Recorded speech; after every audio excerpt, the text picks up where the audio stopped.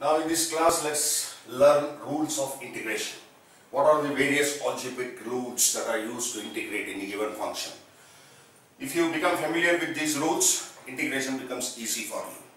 And in today's class, I want to discuss two important rules. There are some other rules also which we will take up in future classes. In today's class, I will take up only two rules. One is, the first rule is the constant rule.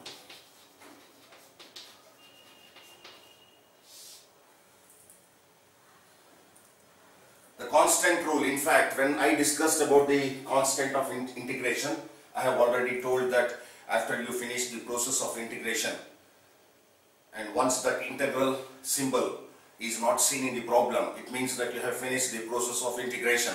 At that stage, you should add the constant c. Of course, that's also one of the rules of integration. Now here, I want to focus upon a constant k which is present along with a function f of x which is integrated with respect to dx. K is a constant, or I can say it is the coefficient of the function f of x, and the process of integration is performed with respect to dx. Now, any problem on integration, it is an habit to write I on the left hand side. The given problem is referred to as I. You know, in differentiation, the function to differentiate will be f of x. We call it as y equals f of x, and then we write differentiate with respect to x. Then we write the symbol of differentiation, that is dy by dx, and we differentiate f of x to get f dash of x and so on. In the same way, the given problem for integration should be written as I, and then it is understood that we are performing the operation of integration with respect to x. The constant rule says, take out the constant from integration sign. That's all. And then you are free to integrate. So I becomes equal to k is outside the integral sign, f of x dx. Now let's suppose that by integrating f of x, I get phi of x with the constant of integration c. So this I will be now equal to k times phi of x plus c. See, for example, integration of 3 sin x dx. Here you observe that 3 is the constant which is sitting in the place of k. Let's call the given function as I equals integral 3 sin x dx. The constant rule says take out the constant from the integration sign. So take out 3 from the integration sign outside, then you are left with integral sin x dx. Now you have by-hearted the list of standard integrals that I have given in my previous class, and you know that sin x dx, integration of sin x dx is minus cos x. So answer is 3 times of minus cos x plus c, or I is equal to minus 3 cos x plus c.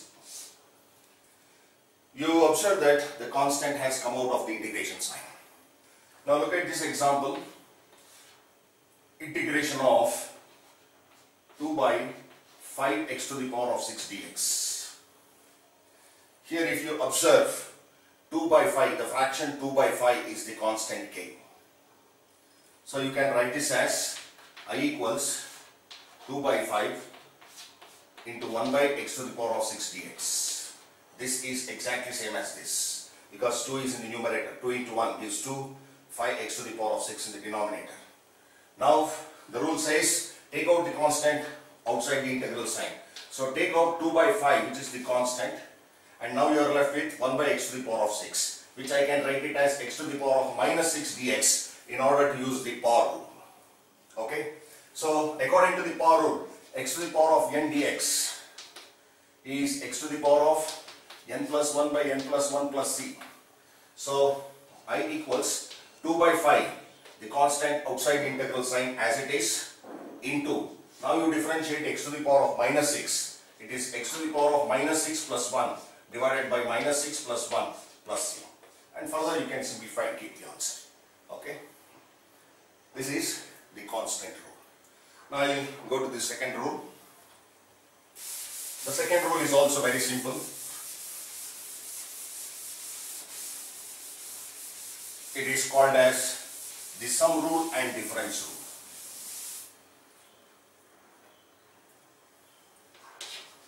The sum rule and difference rule of integration.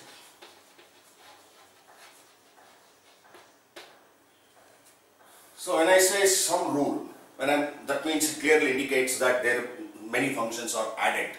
Sum of many functions, like f of x is one function, you have another function g of x, h of x, r of x, so many functions are there.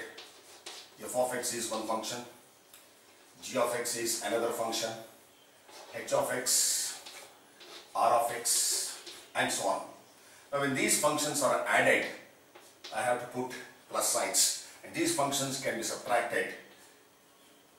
It is f of x plus or minus g of x plus or minus h of x plus or minus r of x plus or minus, okay, let it go to many times.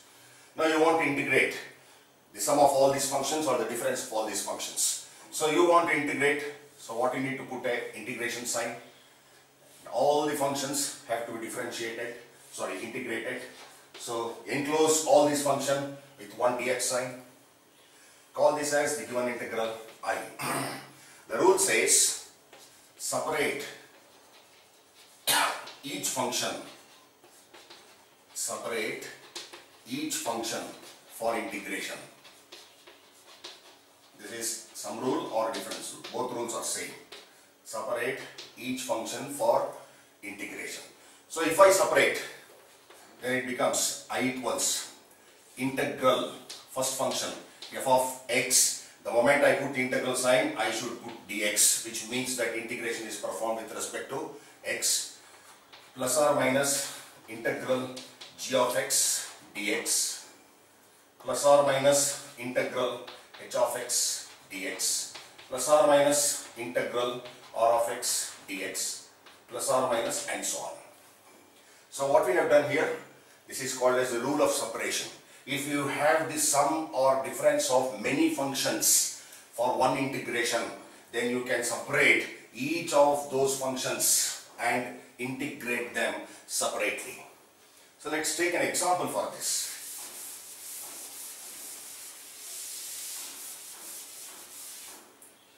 Say let's have a function which is I equals 5x to the power 4 minus 3x to the power 3 plus 2x square plus x plus 1. You want to integrate.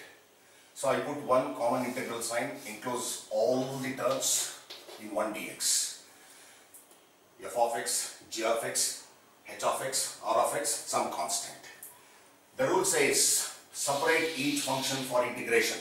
So this implies, according to the rule, I equals integral 5x to the power 4 dx minus integral 3x cube dx. Then I have plus sign, plus integral 2x square dx, then plus integral x into dx, plus integral 1 into dx, that is 1 dx. I have just multiplied all these functions by dx and put the integration sign.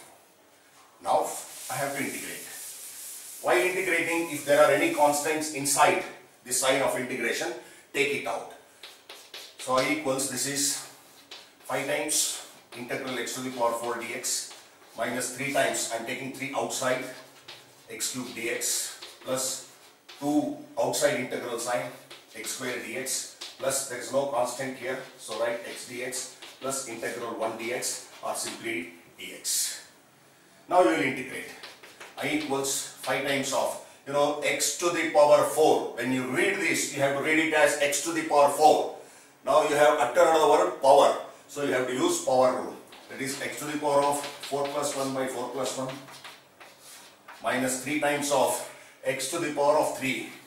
So x to the power of 3 plus 1 by 3 plus 1 plus 2 times of x to the power 2, that is x to the power of 2 plus 1 by 2 plus 1 plus x to the power 1. So it is x to the power of 1 plus 1 divided by 1 plus 1 plus integration of dx. What is integration of dx? X. Remember, integration of integral dx is x with the constant of integration, c. So finally the answer is 5 into x to the power of 5 divided by 5 minus 3 into x to the power of 4 divided by 4 and 2 into x to the power of 3 divided by 3 plus x square by 2 plus x plus c. Okay. So if there are many functions present together, either for addition or for subtraction, that is for sum or for difference, just separate them, take all the constants outside, and if you have powers associated with the function, use power rule and write the answer.